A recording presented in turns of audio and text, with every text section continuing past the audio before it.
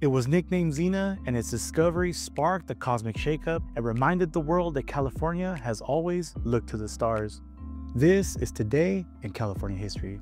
On July 29, 2005, scientists at Caltech announced the discovery of a massive astronomical object beyond Pluto. They nicknamed it Xena, but it would later be officially designated as the dwarf planet Eris, the icy world that reignited the debate about what makes a planet a planet. But California's cosmic legacy didn't start there. The state has long been a hub for astronomical breakthroughs. At Lick Observatory near San Jose, scientists captured some of the first detailed photographs of comets and the Milky Way, and provided early evidence of a mysterious force at the center of our galaxy, a black hole. Observatories here weren't just for show, they were built for performance. Mount Wilson, chosen specifically for its star viewing conditions, pushed astronomy forward, and when the Palomar Observatory near San Diego opened, with its massive state-of-the-art telescope, it was hailed as one of the wonders of the modern world. From red carpets to red giants, California's always had a thing for stars.